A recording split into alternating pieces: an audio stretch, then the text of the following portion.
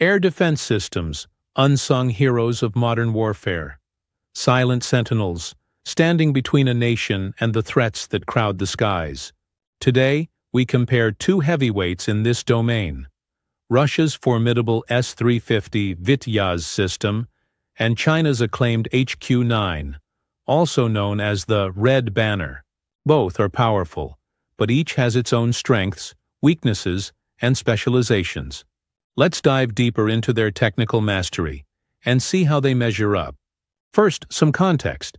The S-350 was designed by Russian defense giant Almaz-Antey to replace aging systems like the S-300 It's built for versatility, capable of countering a variety of aerial targets such as aircraft, cruise missiles, and precision-guided munitions.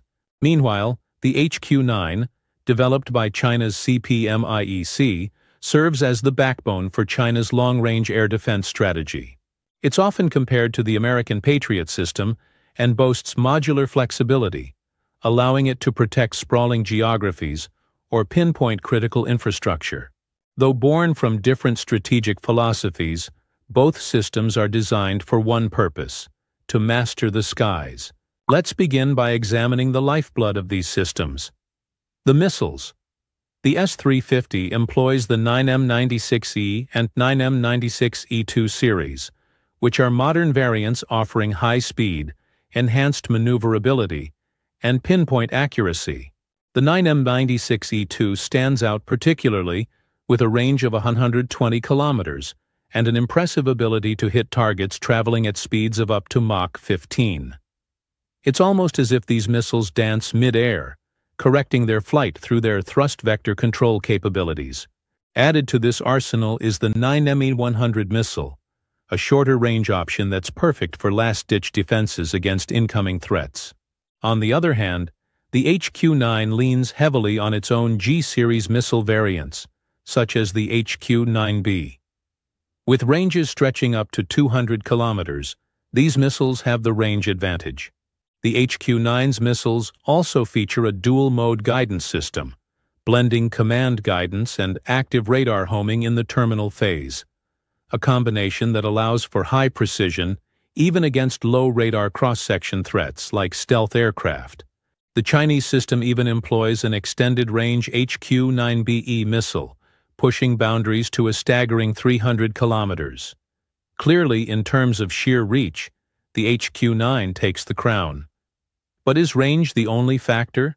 Now, let's discuss radar capabilities, the unseen eyes of any air defense system. The S-350 is equipped with the 50N6A multifunction radar system. Using an advanced phased array design, the 50N6A tracks multiple targets simultaneously, scanning a radius of up to 400 kilometers. It has exceptional detection capabilities, even against modern stealth aircraft and low-flying cruise missiles.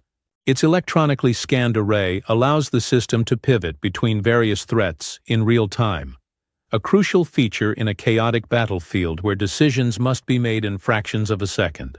The HQ-9 answers with its HT-233 radar, another heavyweight in this arena. With a similar phased array design, the HT-233 boasts a maximum detection range of 300 kilometers and can track over 100 targets at once. What's particularly notable is how China has integrated C4ISR, command, control, communications, computers, intelligence, surveillance, and reconnaissance, into the HQ-9's radar network. So, are these radars evenly matched? The S-350 edges ahead in pure detection range, yet the HQ-9 compensates with seamless network integration that amplifies its battlefield awareness. The difference lies in doctrine. Russia's focus is on localized dominance, while China favors large-scale, grid-linked defense.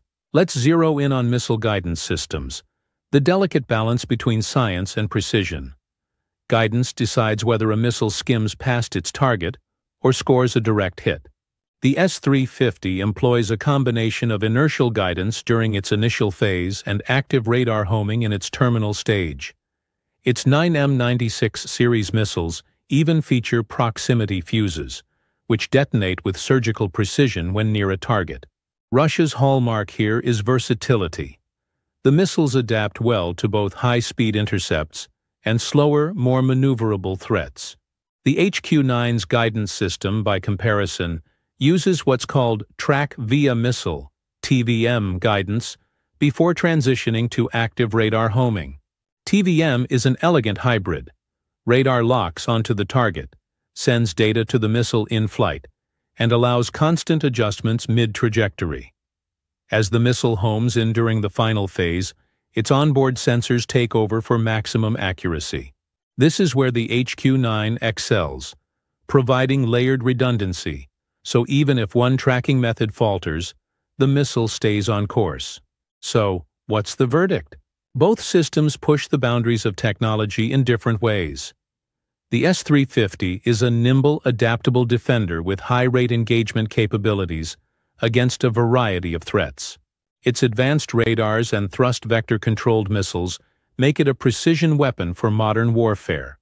The HQ-9, with its longer missile range, intelligent guidance, and seamless network integration, excels in large, complex battle spaces where coordination is key.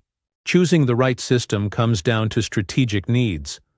Want a layered, versatile system capable of neutralizing even Mach 15 threats on the move? The S-350 has you covered. Need a grid-based, long-range network that protects vast territories with pinpoint precision? The HQ-9 delivers in spades. At the end of the day, this isn't just a comparison.